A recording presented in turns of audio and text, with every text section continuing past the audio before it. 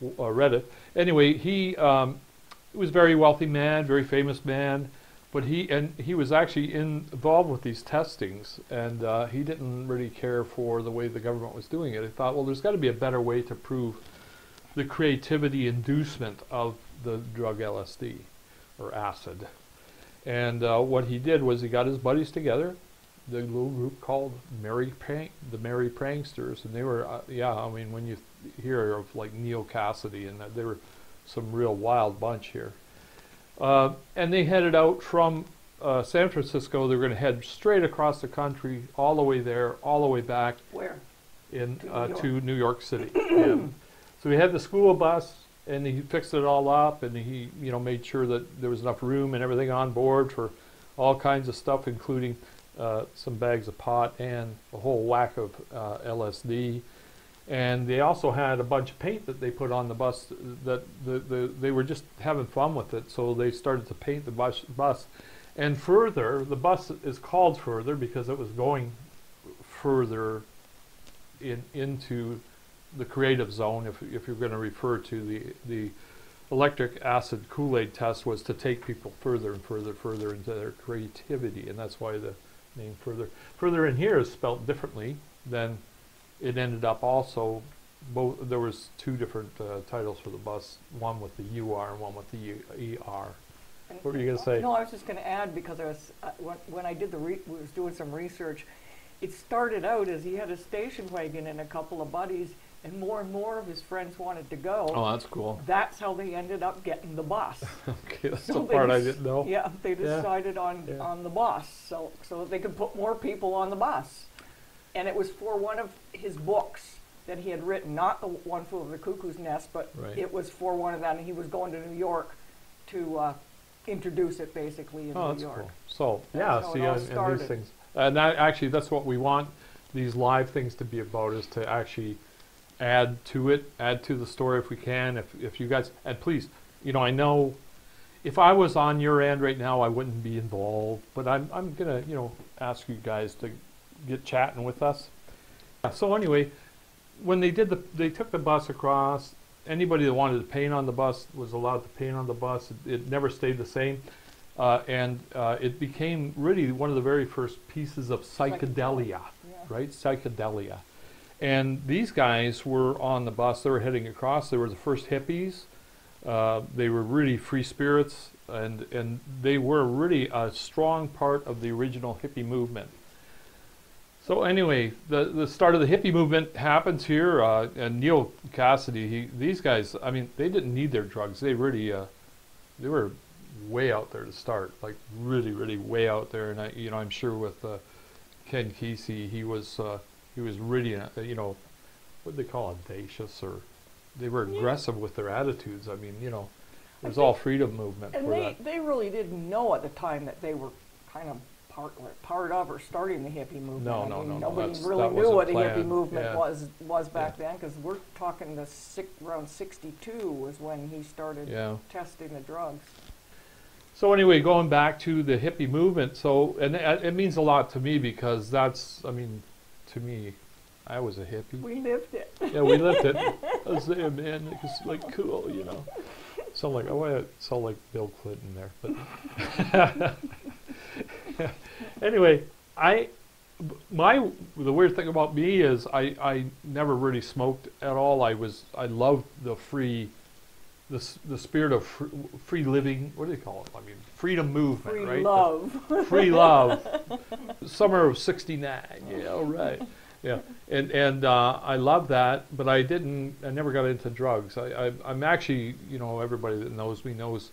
Actually, I think I'm more of a drinker today than I've ever been, and I probably have like three glasses of wine a week.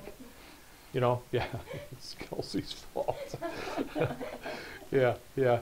So it was the boat this year did it to me. No, and but I've never been a drinker. I don't like something that alters my mind. I feel it. Like, I'm not really disciplined in many ways, but I'm disciplined when it comes to my mind. I need that mind to be working really, really clearly. And so I think the first time, we could talk a little bit of the having to do, Colleen and I, when we got together, I think it was 1976, was the very first time I ever tried one. Yeah. And just like Bill Clinton said, he says, you know, he only took 2 puffs of a marijuana cigarette, but he didn't inhale. And I only took 2 puffs of a marijuana cigarette, I swear to God, but I did inhale. I inhaled once, and it didn't do anything to me, and I inhaled twice, and it was like I never wanted to do that again. That was just horrible to me. It just, it took me in a place I didn't belong. So anyway, in the Magic Bus, we've got a lot of characters that are happening in here. There's some really special little twists to it. Ironically, Jack Nicholson is on the bus. The term back in those days that came through, right now, if you're an artist and you're against society today, you're on the bus. And that's what it was like back then. The creatives were.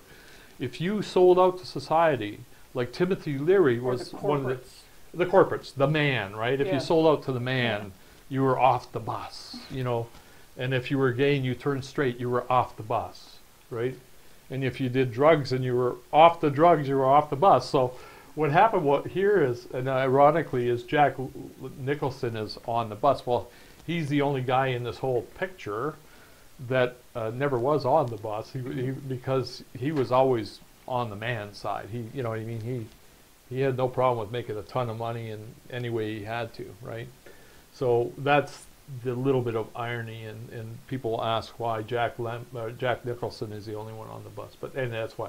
But we go across this thing. We've got some pretty cool characters in here. One Flew Over the Cuckoo's Nest. One well, we'll just make sure we show him off. That's Ken Kesey himself, and one of his buddies was Andy Warhol. They certainly partied, and I left out one piece is when they went across on this trip, they would go to every major city along the way, and there was a pre-planned party, and that's what was the electric acid Kool-Aid test. Was you went to this party that was pre-planned, and they had a great big punch bowl of Kool-Aid, and they give you a little Dixie cup for $1, and it was laced with enough LSD that kept you going for a couple days, and that's what they were doing to test this stuff out, stuff called LSD.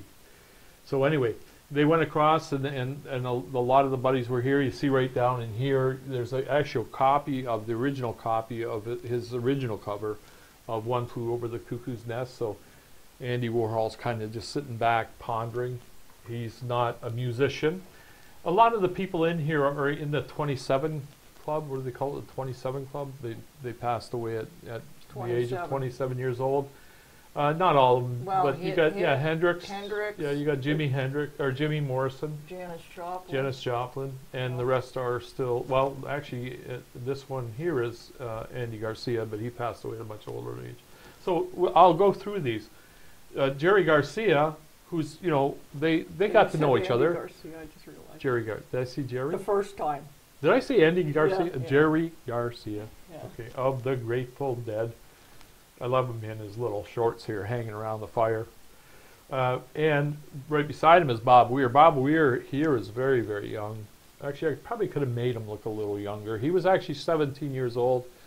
He's really the only one out of the bunch here that, well, I shouldn't say out of the bunch, but out of the entertainers who really was known to be on the bus. For sure he was on the bus because he was 17 years old. He had been playing music with Jerry Garcia. Garcia taught him how to play in San Francisco, and he was just done with life. He says, I'm going to jump on this bus that he heard about, and I'm going to go and join the circus. And that's how he actually became a musician. From that day forward, his life changed and he turned to Bob Weir, the guy from the Grateful Dead. I don't think the band was really formed, but every time they went into a town, they get up on stage, they play their hearts out, and that's how it came to be. In Ken Kesey, they did wear these hats once in a while, the prankster hats. It'd be kind of cool to have one of those, wouldn't it? You go right ahead. I want one of those. Can I get one of those? Yeah, please. Can I have? It's my birthday. Mr. Jingles. And Janis Joplin here. Janis this is it's kind of a, well, there's some couple of weird stories here. Janis Joplin in here is teaching the almighty Jimi Hendrix on an acoustic guitar how to play Bobby McGee. And Bobby McGee was important to me to put in this piece because, like, Janis never really knew that Bobby McGee would become a monster hit. I think she died about 3 months or 2 months prior to that album being released. So, you know, Janis Joplin was never a superstar as far as she knew. Like, she had concerts. Yeah.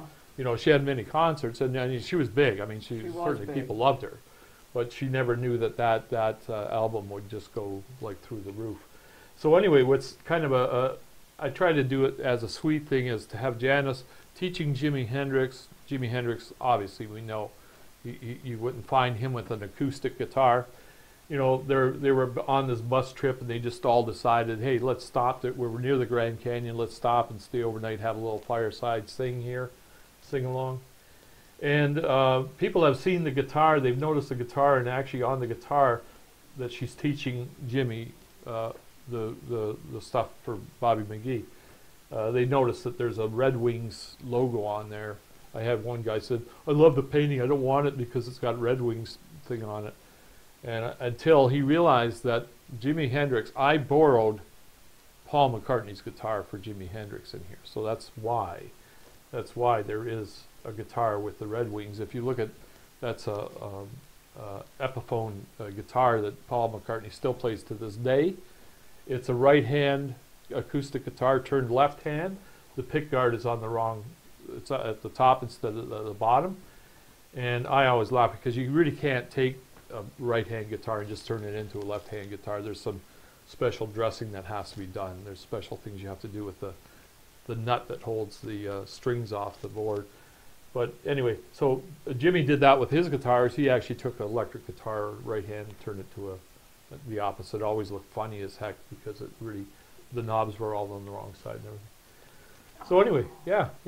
And the pickguard, I mean, this guitar, and as a matter of fact, I mean, Paul's guitar today looks like brand new, so I don't know how he's playing it without making all the damage part that should be there. Can I tell a little story? Is it about the song?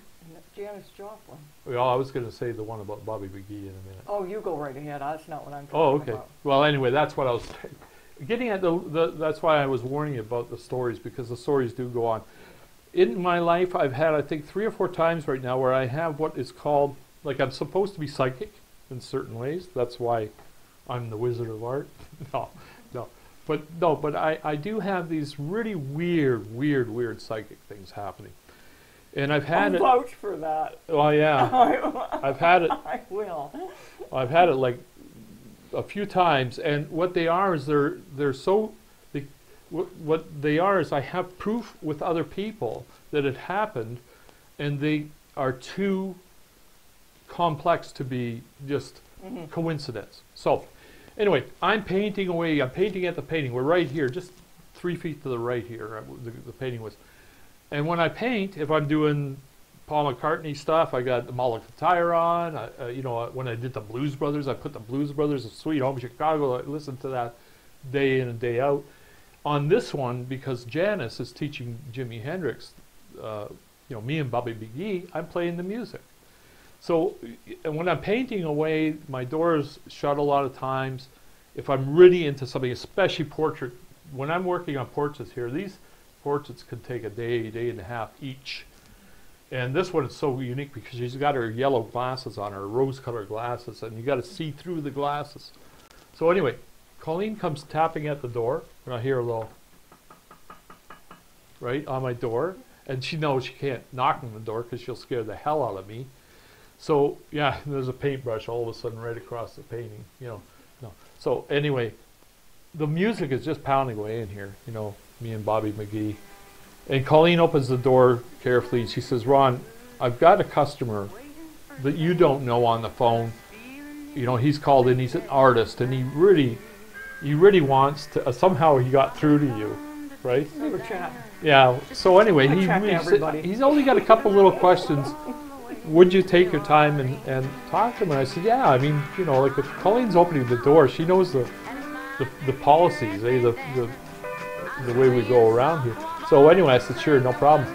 And I start talking to this guy, and here I am, I'm sitting here, I'm painting Bobby McGee, or Janice playing Bobby McGee. The music is playing, I'm talking to this artist, and I said, hey, you know, this subs, I don't remember what he was asking me about, to be honest. I said, it's really interesting. You know, if you want more information, just let me know. And what's your name, so I could let these guys know that if you call in, I'll take your call. And he says, Robert. And I said, Robert who? And he says, Robert McGee. And it's like, whoa, wait a second. You know, I almost fall off my chair because I think maybe Colleen's been talking to him, he's joking around with me or something like that. So I've got the music Bobby McGee playing, I'm painting Janis Joplin playing Bobby McGee to Jimi Hendrix. And I said, do they ever call you Bobby? He says, oh, of course they call me Bobby. I said, so you are actually Bobby McGee? And he says, yeah. And he became a great customer for nice guy. He's a wonderful guy. He's actually he works at the jail. Yeah, he's a big, brawny guy, but he's a good artist. So nice person. But I've had 2 or 3 of those coincidences that I'm writing those into the book that I'm doing, the Wizard of Art. And if you guys are worried about it or wondering about it, my God, the amount of work, and it's not like I don't work at it. You know, I go quiet in this office for days at a time working on this book. So go ahead. You wanted to tell a little story, and I've got the camera now, man. I just think it's kind of a neat, because it's Janis Joplin, and it was sort of a connection. Do you we're going back. Oh my goodness, yes. Yeah. Sort of a connection, yeah. Late 70s, and we were visiting a friend of ours who was in Toronto, worked at a jeweler's. Jeweler was actually Ken Walker. He was cousins Walker's of Thor Eaton. Yeah, of the Eaton's family. Eaton's family, yeah. So we'd be up in the office and just chatting away, and he said to Ron and I, and this is, again, this is in the 70s, there was no Sunday shopping, everybody was, you know, banks are closed. Everything is closed at 6, like this is the old style stuff, you know, there were no stores open at night.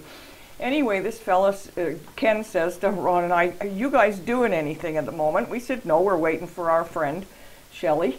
And she's already gone home. She was already gone home. I couldn't remember. Okay, anyway. Yeah. So anyway, we said no, and he said, would you mind helping me take a couple boxes to the bank? And we went, well, that's impossible because banks are closed at 6. Like, that's not going to happen. Back then it was like 3 I can't remember, but anyway, he said, oh, no, they'll be open for me. Yeah. We thought, okay, like, what's this all about? And he said, yeah, I got to take a couple boxes because I got to put them in the vault.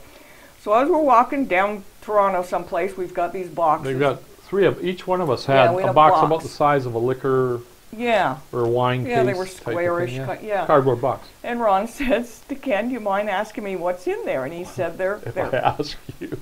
You mind if I ask you? What'd I say? No. You confused. Oh, did I say that? Oh, that's funny. We laugh about it. We can laugh at Colleen about those things. Anyway. We get away with it. So anyway, Ron said, do you mind me asking what's in the box? Yeah. And Ken says, well, they're footage. It's reels. They're, you know. Videotapes. The old, not video. They were big videotapes. They were the old-fashioned reels. Oh, you're right, too. No, they weren't videos. Yeah. They were films because they were the tin films. Yeah. And he said, now I might not have this part right. You might want to correct that. Yeah. But he said that he had rented a train and took it across Canada. Which we didn't know about at the time, and everybody else in Canada knew about it. Yeah, because he was a promoter. He was a music promoter also. Well, him and Thor Eaton did it. Yeah, you're right. And John Brower, who became my manager. Yeah, anyway. 20 years later. Yeah. So anyway, I don't like naming all those names, but anyway. That's okay. That's okay. They're all real pieces of history. No, they are, yeah. Anyway, this was a whole film that he did, and it was of this train that went across Canada with a whole bunch of, like, Janis Joplin. People would get on and off this train at different... You could add this part. Well, and what they were doing is, and everybody that knows anything about music in Canada, it was the Festival Express. Everybody was on that train. Like, you know, everybody got on and off the train. Dylan was on the train for a bit, and they would just get on and off, and and all of the band was there with Dylan at the time. Yeah. You know, all of these guys were on the train. The Doobie Brothers were on the train. You know, Janice was on the train. Anyway, he filmed all of this. Yeah. And then he said at the end, this was cool because we had then gone to the bank, got, you know, dropped off these films, kind of got back to his office. We were sitting there, and he said, yeah, he said at the end of this, they made me this train, and he said Janis Joplin made it. And it was this like 2x4. It was a 2x4. Yeah, with nails and things in it, and this train, and they all signed it. Everybody that was on the, and he picked up this thing that was in his office and handed it to Ron, and Ron I was sitting there with this on my lap, and I said, "What the hell is this thing all about?" Coolest thing, and all of these people had signed it. And then we had told this to a very good friend of ours, and years later. Well, I actually asked Ken, if you don't mind. Yeah, go ahead. Yeah. Like, and we got to the bank. What was so unusual is they had 2 armed guards at the front door, which I've never seen in Canada ever. And the doors were wide open. The doors were wide open. The manager was there, was nervous as hell. Yeah, not back then. And he let us in, and I said, and that's when we were talking about these things, and Ken says, oh yeah, he says, I sold one of those reels to a mobster for $50,000. We're talking back in the 70s, you could buy 2 houses for that, you know, and or a Rolls Royce for $50,000. And, you know, we walk in and out of there, and everybody's nervous, and the vaults are all open, you know, everything was open. Yeah. So anyway, and he said someday there'll be a movie. There'll be a movie, you're right. Someday we're going to make a movie out of this thing. So this friend of ours called one day. From Florida. We were sitting here, and he goes, Ron, you're not going to believe this. They made that movie you're talking about. I said, what the hell movie? So look it up. Google it. It's Festival Express. Yeah. It's like a documentary, and you'll see at the end, they'll show you this. They actually show Janis Joplin with this, bringing the train out that I had on my lap and handing it to the walkers and to Eaton's. Yes. It was her presentation. They bought a piece of 2x4 and 1 3-foot length of HO track. A little tiny diesel engine with 9 cars, because that's what it was. And it was all supposed to be wired down, but it was all falling all over the place. But yeah, the signatures on that thing, man. Yeah, just the coolest. Yeah. I just think that's a neat piece of history, and it's fun to put. It's fun to just say, you know. Yeah. Festival Express, you got to see. Check it out. It's a good. It's a good documentary too. Oh yeah, it's a very good documentary. Yeah. So yeah. Yeah. And then what we did was, a lot of people, most people don't recognize this man. I mean, if you're from the hippie days, and if you were the ultimate hippie, that's Timothy Leary. And one of my favorite songs is that's one of my favorite songs by Moody Blues. Yeah. And actually now, you know, it's funny because when I'm younger and I hear these songs, I was so damn naive that I didn't know what they were singing about, right? So he's going to take you on his astral flight around the bay. I mean, you know, it's telling you exactly what he's all about. Timothy Leary being the man who coined tune in, turn on, and drop out. He was actually a professor, and he just thought, well, I think I just want to be a hippie. And he went off and quit his job and had, you know, and it's funny, and hopefully David Suzuki never sees this piece, because Timothy Leary was the kind of guy, man, when he'd have 10 students over at his apartment or whatever. Yeah. And oh, I see. I didn't even realize she's actually showing. Yeah. So, and you get around, you get stoned, and that was how he did all of his psychological work and stuff like that. That was what he was all about. You know, hallucinatory drugs and everything. So, but you know, people don't know, but David Suzuki, when he had kids over at his apartment for extra tutoring, he'd have the old hippie bandana on, and he'd be smoking up with the kids. And it's funny because maybe I'm not supposed to tell the story, but I will anyhow. I remember when we saw David in Hollywood when we did the unveiling of the Blues Brothers piece, and he said, I think I really, excuse my language, I think I really pissed Dan Aykroyd off last night because I was at his house and everybody's smoking doobies and I wouldn't do it. And and he says, I did that with my students way back when. And you know, you look at David, like, I mean, who wouldn't be? I mean, you know the guy was a hippie of hippies, right? Yeah. Anyway, for so, sure. but I don't think he really peeved Dan Aykroyd, but yeah, that's funny. There's funny stories that are happening around this. So anyway, the whole scene is meant to be, they're on a travel, they're going across the nation, they're going to go there and all the way there, all the way back, and the hippie movement is just starting to happen. It becomes big, big, big. This bus actually ended up in Woodstock afterwards. There was a second bus that was done, and I don't know what year it is, and I won't say it because I'll screw it up. It's not that long ago. They actually had reconstructed another bus, and they took that on the same tour, straight across the United States and back. And that one was really cool because they had an FM radio station on board. So if you were within, I don't know, maybe a couple thousand feet or half a mile of the bus, you would actually pick up that station. And when you pull up beside the bus, it would say, tune to, remember at the old drive-in theaters, tune to, you know, 850 FM or something like that. And then you'd actually be able to listen to what these guys are doing. They were broadcasting from the bus, and probably all high as hell, you know. But anyway. Nobody does that anymore. Nobody, no. My love of this, and just so I can boast about my art, I guess people tell me I deserve the right to do that on a rare occasion. But this is actually, this piece of the bus is actually one of the nicest pieces of painting. I probably got about 10 pieces of my painting that I really, really, really, really love. This part of the bus, I absolutely, it blows me away every time I look at it. That this it came out, that whole front end of that bus is just, it's stunning. I like it too. I mean, the lights have the right chrome, and the chrome is nice and beautiful and deep, and you know, it really came across for me. You know, I'd like a shirt in that. Yeah. Oh, we should do a shirt. Oh goodness. We're talking about actually doing, Colleen, I want to do we're scarves. going to do some scarves, some really high-end scarves.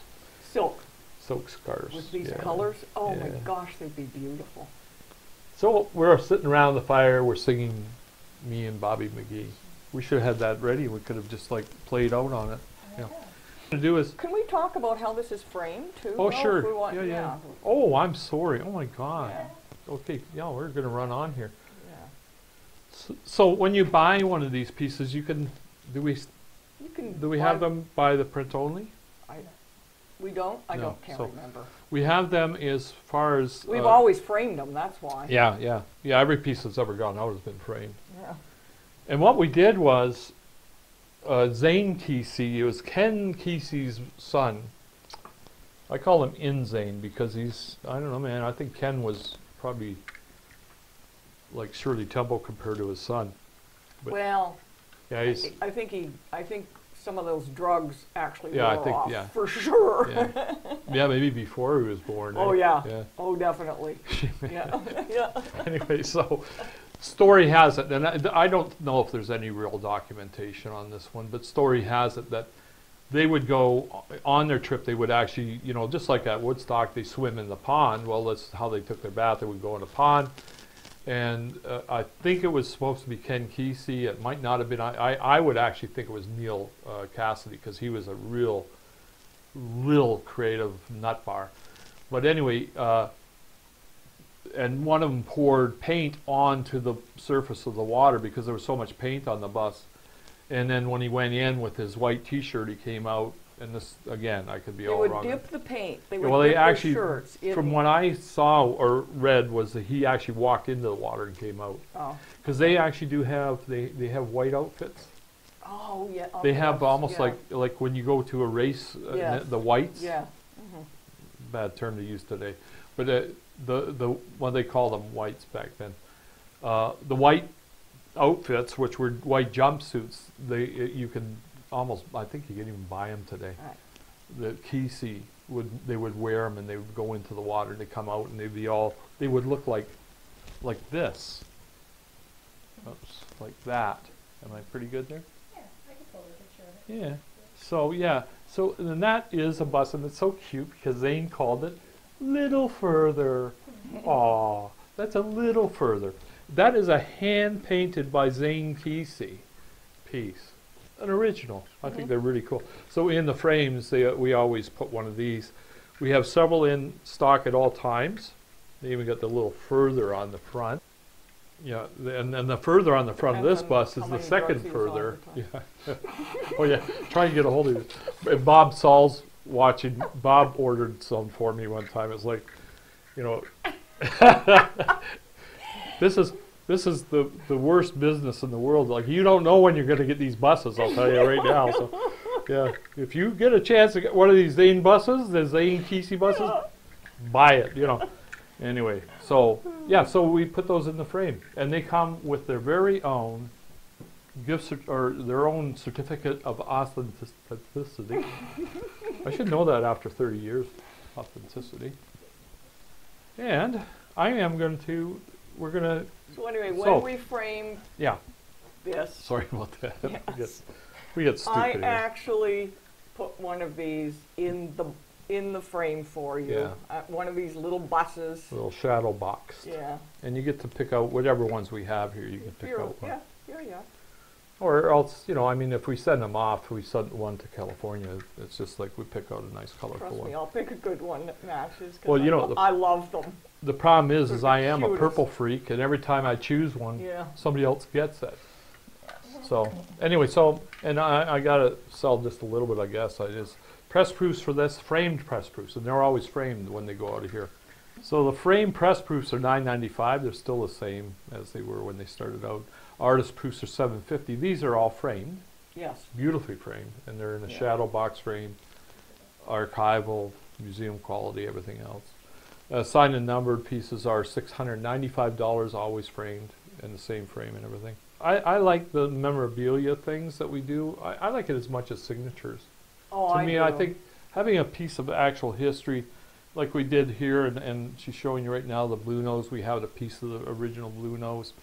You know, the snowbirds, we have stamps that were actually flown with the snowbirds. There was, you know, thousands of sets, but there were.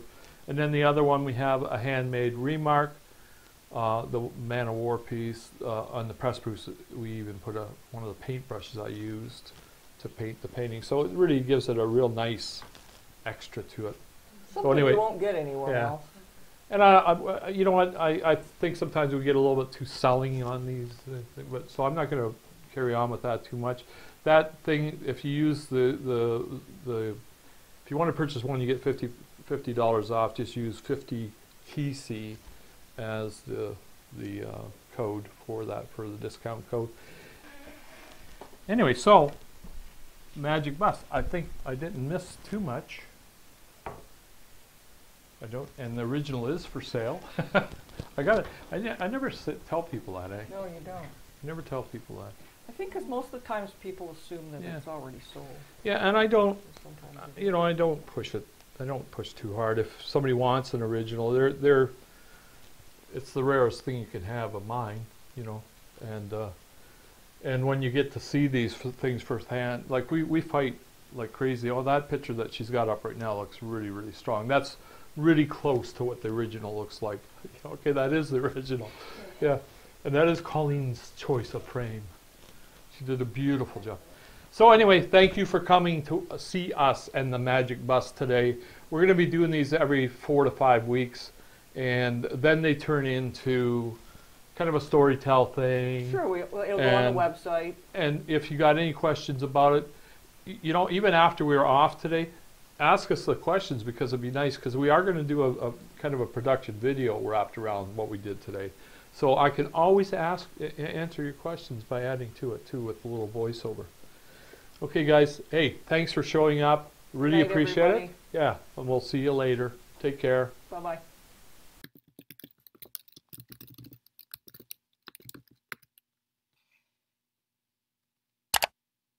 Easy, Skippy.